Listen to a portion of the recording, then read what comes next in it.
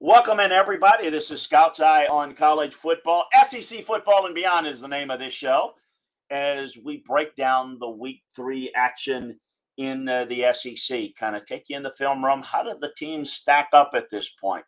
We've got a lot to get to, what we're seeing inside the film room. Want to remind you to subscribe, like, and share Off the Hook YouTube channel, Off the Hook Sports YouTube channel. Off the Hook Sports YouTube channel. Subscribe, like, and share. You can surprise us by subscribing, liking, and sharing. Also, if you do the same for the Landry Football Podcast Network, we'd appreciate it. If you're an SEC fan and you want to just get the SEC show, sign up for SEC Football and Beyond. And again, subscribe, like, and share. We really appreciate it. Want to also remind you that we've got even more detailed film room breakdowns of this conference, every conference, as well as the NFL over at LandryFootball.com. So please check that out as well. Take advantage of the football season sale. Take advantage of, just try it out for a month. You can try it for 6 months, whatever is your flavor. Look, here's what we do. Use my background, 40 years as an NFL scout now.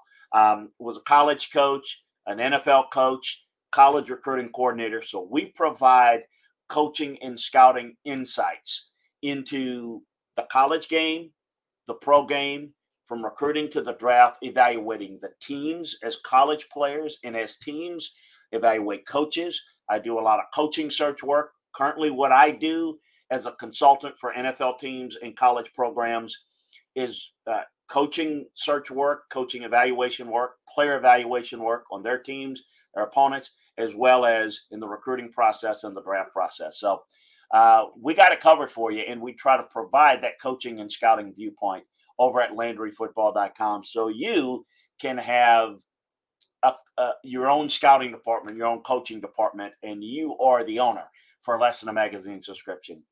It can't do any better than that. Let's get to the action. Georgia absolutely smothered South Carolina. Look, picking games is not what I do. We give you an evaluation. One of the great things about the gaming part of it is, betting and fantasy football is to understand the game. And I think you can use that, but sometimes things happen and it's not reflective of the two teams on a given day. That's why they call it gambling. If it were, then all the football people would be multi-millionaires if knowing football meant you got it right by the point spread or what have you, because things do happen. But we did talk about the fact that we know Georgia's really good. I think everybody knows that, have seen it. South Carolina, though, is the team that people have misevaluated. They're not good, and they're not that well coached. And that's a bad combination. So there's no chance that they were going to be real competitive against Arkansas. I mean, the talent gap between South Carolina and Arkansas is narrower than South Carolina and Georgia. But, Arkansas is well coached. I mean, that's a good staff, and South Carolina's got a very weak staff. Not very good. And, this team is just not very good. And, they won a few games last year against some weak opponents. Credit them, because there were times where South Carolina was the weakest of opponents. I get it. They're better than awful, okay? They're better than the worst team in the East. I get that. They're just not good. And can they beat Vanderbilt? Yes. Can they play and beat Missouri? Yes. Can they play and beat Tennessee? No. Can they play and beat Kentucky? No. Can they play and beat Florida? No. Can they play and beat Georgia? No. Can they line up in the West and beat most teams? No. Just about anybody. There are, if you're looking at the weakest teams in the SEC, Auburn is struggling. So you put them in that mix right now. Missouri, Vanderbilt's not good. South Carolina's in that bottom four. Wherever you want to put them, 3 and 4, I actually think Auburn would probably beat them. So I put South Carolina in the bottom 3. But anyway, they didn't score until garbage time. They didn't even challenge. They didn't even compete. So what you're getting right now is a lot of feedback of, you're not competing. And South Carolina is competing. They're not good. They're not good, and they're not well coached, so they can't craft a game plan that can give them maximum chances to be successful.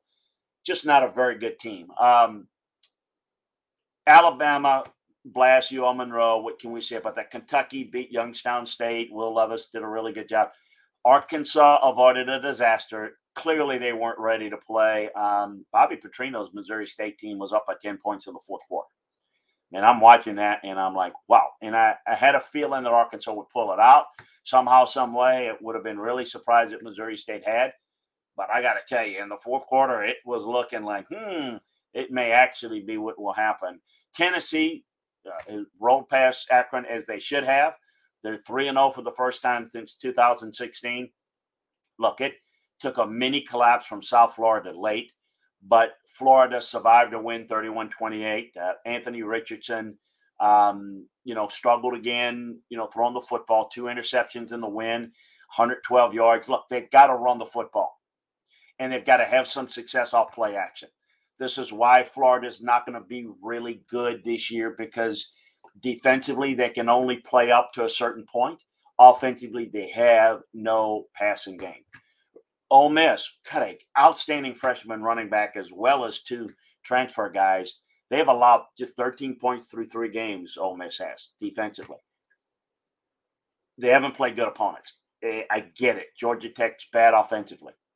This Ole Miss team I'm really excited about that Kentucky game in a week. They've got Tulsa this week. More on that a little bit. A quarterback change was effective, and didn't we tell you over at LandryFootball.com that A&M was going to respond and play better against Miami and likely win? Miami is not as good as people thought.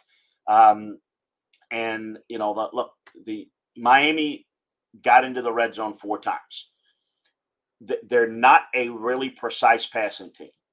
And so they've played teams in which they were able to get a lot of points, and it didn't affect them. But against a pretty good Texas A&M defense, 4 times in the red zone without a touchdown. That was a difference in the game. A&M's got a pretty good defense. Miami's defense is, not bad, but they're not special. And offensively, they're not special. A&M, don't get excited. No, A&M hadn't figured it out. They're not very good. And it's going to be a really tough game, a really tough matchup for them against Arkansas this week. LSU stormed back from a 13-0 hole to beat Mississippi State. Jaden Daniels, they did a great job with Mike Denbrock, and it did a really good job of, I think, making adjustments in this game. Brian Kelly, obviously, a big part of that as well. Nick Arnett, the defensive coordinator of State, had a really good game plan coming in. They did a good job limiting Jaden Daniels' escape routes. But LSU found a matchup they like in coverage with neighbors, and Mississippi State really didn't adjust to it. Vanderbilt, look, they hit their over-under win, 3 wins. They may not get another one the rest of the year. I don't know. We'll see. But beating Northern Illinois was a good one for them. The true freshman at Missouri, Luther Burden, returned a punt 78 yards. They controlled Abilene Christian. They still got a long ways to go. So let's take a look at kind of how things played out. I want to go a little bit team by team. Vanderbilt, again, it was 38-28. They started back up. A.J. Swan did Vanderbilt. It paid off. I thought they moved the football really well. And I think by their standards, some improvements. Looking forward to seeing what they can do. I know this week's going to be tough in Tuscaloosa. South Carolina got all the attention again, all the home game. And look, I don't want people to understand. I don't want South Carolina fans to take offense. Nothing against any team or any coach. It's just when I look at it and see it, it's a little bit different from a coaching and scouting viewpoint, what you see versus what fans want to see. Fans and media look at the result, and then they determine, they went to a bowl game last year. They're going to win. How many are they going to win? 8 or 9 this year? South Carolina would be very fortunate to win 6 games this year. Very fortunate. I don't even know how they win 6 personally, but the schedule is weak enough to build in some wins. They're not very good. There's no rhythm on offense. They've got nothing on defense to stop good teams. So their only chance is to play weaker teams. I thought they were outplayed most of the game against Georgia State. And I think that they're much better than Georgia State. So they're not very well coached. They're going to play Charlotte this week. I think they take care of business. They're not as good, so we'll see there. Missouri struggled on both sides of the ball against Kansas State a week ago. Brady Cook, let's see if he can build off the win on Appalachian State. They've got Auburn this week. That's a matchup to watch because Auburn's dead man walking. Missouri losing to dead man walking is going to lead to 2-2, and I think further trouble. And I think you're going to start to see some real concerns, and people are starting to figure out Eli Drinkwitz. And I mean the fact that he's a good talker, and I think he's recruited decently, but I just don't think that they're a very well coached team. Auburn, what can you say? A disaster. They another team that has no answer in the passing game. They're going to struggle. Their defense is not going to hold up against good teams. They're not going to score enough points. Penn State is not an elite team. Penn State is not a playoff challenger. Penn State's not a challenger to win the Big Ten. But they dominated Auburn. Okay, and Auburn couldn't find any momentum on either side of the ball. The two quarterback system is there because they don't have either one that's very good, and they've got to maybe rely on one that can be more of a factor in the run game. Mississippi State. Again, I thought the biggest mismatch was the job that defensive coordinator Matt House of LSU did against Mike Leach. He gave Will Rogers, Mike Leach in that receiving corps a whole bunch of headaches. He gave him a lot of pre-snap looks, specifically what happened. Why they dropped a bunch of balls? They weren't in rhythm. Why weren't they in rhythm? I'll tell you why they weren't in rhythm. And drop balls are drop balls. You got to catch the football regardless of what you're seeing. But I'm going to explain what happened in the game and breaking down the tape. LSU was showing a lot of pre-snap looks and then backing out of it post-snap. So you were getting a lot of false reads. And so in this offense, the receivers have to make side adjustments. They have to read coverages and run their route based upon the coverage. Well, they were running the wrong routes, not because it was called, they're running a route that was called. You don't have called routes. The routes are based on coverages, and that's what they're taught.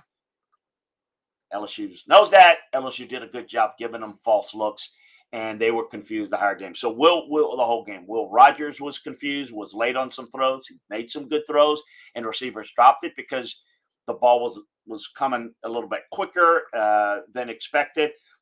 They were seeing defenders fly in front of their face. They are used to great spacing. The receivers are at Mississippi State. They do a great job of creating that.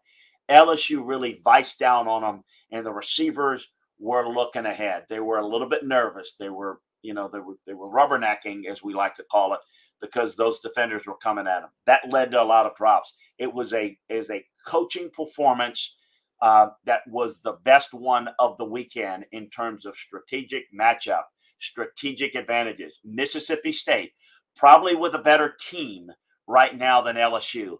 LSU played with them, adjusted, and eventually put Mississippi State to bed. Mississippi State with Leach consistently, poor job of seeing things and adjusting to things. He does things his way, which is fine. That's why he wins to a point, but he doesn't win big. His only salvation, he's never been at a place that is expected to win big. So if he pulls an upset, there you go. So when they beat an LSU, it is big. But when you've got the better team coming into the game and you get out coached, people don't really see that. Well, it's Mississippi State. It's at LSU. You're not supposed to win that. Well, I think there's a lot of reason to think that Mississippi State could have and should have won that game. They just were not well coached in that game, and LSU was. Credit to that staff who, quite frankly, didn't have a good game against Florida State. Rebounded. After a poor finish to the game against Kentucky, the Florida Gators were able to bounce back with a win, but Anthony Richardson hadn't played very well. Since the Utah game, they were able to run the football well. Utah didn't set the edge well. Kentucky did. South Florida had some success limiting in the passing game. The way you play Florida is you gang up against the run. and you make them beat you in the passing game and take your chances there. That's what Tennessee's going to do this week and force Florida to beat them with the passing game. LSU, as I said, great job by them. Jaden Daniels led the offense in the comeback. They got a New Mexico game, and then but they get into conference play in a week. They go to Auburn. That game is going to be intriguing. LSU's in a little bit of a position to make a nice little run here before they get Tennessee at home on October 8th. A&M, we said they were able to figure some things out on offense to at least allow the defense a chance to have success, which they did not do against Appalachian State. It's a much-needed win. They got Arkansas this week. They don't match up very well. Arkansas looks like the better team. We'll see if the Aggies can mount a battle here. Ole Miss, been trying to find their quarterback for the first two games. It's Jackson Dart. Played well in the rout against Georgia Tech. Look, I think it's the Kentucky game in 2 weeks. They got Tulsa this week. That's going to see where these two teams are. Mark Stoops surpassed Bear Bryant's record for the most wins at Kentucky in that win over Florida. Get a victory against Youngstown State. They got Northern Illinois this week to tune up for the Ole Miss game. Arkansas struggled to stop Missouri State's offense for the majority of the game. So that's the formula, obviously. If you can throw the football, you can have success against this Arkansas defense. I don't think A&M could do it well enough. That's going to be a problem in this game. They would struggle more with a team like Tennessee than they would a team like Florida or a team like A&M that can't throw the football. Tennessee dominated Akron, as we mentioned. They're trying to tune up a little bit to get ready for Florida this week. We're going to break down that game in the later episode when we kind of go through the game breakdowns. To me, it's about Tennessee's ability to stop Florida's run game. If they can do that and then get out to an early lead, they'll win and maybe win going away. Alabama, Georgia, we talked about them. So, if you're looking at the worst teams in the league, kind of going from top to bottom, I mean, Auburn looks bad, Missouri looks bad, South Carolina looks bad, and Vanderbilt looks bad. Take your pick. That's the weakest four. Then I think you got Florida, you got Mississippi State, you got A&M in that next category. That Florida and A&M have got passing game issues. Mississippi State, I actually think, is better talent-wise, but coaching certainly is inconsistent there. I would put Ole Miss and LSU and Arkansas and Kentucky in that next group.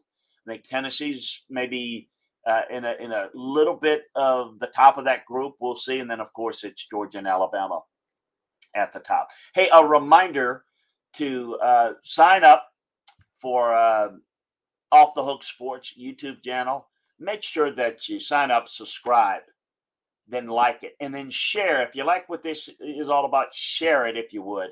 Also, if you sign up for the Landry Football Podcast Network, you get all of the football content, college and NFL, that we provide for you over there. So if you would subscribe, like, and share that would mean a great deal to us. Spread the word about what we're doing.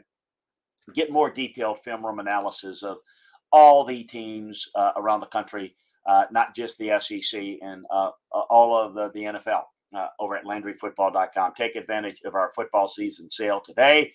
Also, check out what we got for 6 months option if you want to. Try it out for a month. Whatever is your pleasure, we got it for you, though. Check it out, and we'll talk to you next time. So long, everybody.